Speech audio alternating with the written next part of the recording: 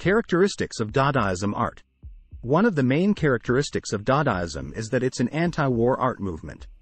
Dada movement was a rebellious act against the old way of life due to the First World War, 1914-18.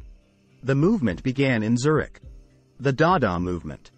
The point of the movement was to subvert the erroneous decision which had enabled the war to occur and continue. Dada art was a global art movement, with artists from Europe and North America. The inspiration for Dada art is a direct result of World War I. Dada's visual arts resembled abstract art in style and inspired other art movements such as Surrealism. Dadaists accepted that war divided people and they various arts.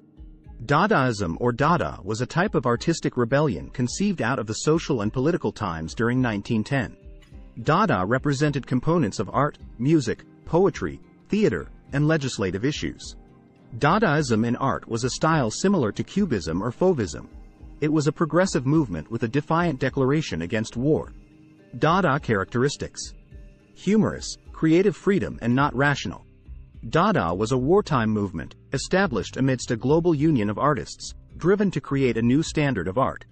In spite of the fact that the Dada artists promoted themselves as being hostile to art, the outcasts in Zurich were against conventional art and its vaunted standards. The Dada artists endeavored to discover better approaches to make new art in new styles for the people, being purposely hostile to the politics. If you have enjoyed the video so far, we would really appreciate it if you would subscribe to our channel. Let's know if you want more videos like this by hitting the like button. Now back to the video. Dada and Surrealism. Dada and Surrealism were the two movements used to redefine art and how it should be represented in society. Paul Delvaux, Salvador Dali, and René Magritte painted in a surrealist fashion, utilizing their own unique techniques to represent art. All things considered, the two movements are similar in that art should be creative in essence. Dada's utilization of various items to create art was radical. Regardless of whether it is tossing bits of paper to create a composition by some coincidence, or gathering irregular words and reconvening them as poetry, Dada artists were anarchic in nature. Who started the Zurich Dada movement? One of the main activists behind the Zurich Dada movement was Tristan Tzara and Francis Picabia, who later moved to America. Together, Tzara and Picabia lectured to people on the role that art played in society and the visions they had for humanity.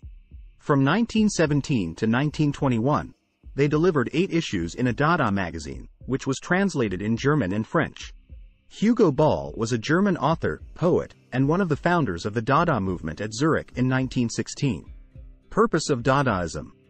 Dadaism's primary focal point was for artists to create works that would overturn the middle-class norms about what an artist was, and their ideals about what art should be.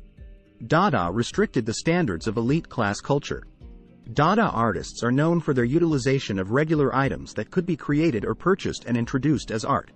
Francis Picabia was a French artist who personified thoughts of Dadaism and characterized himself as a Dadaist.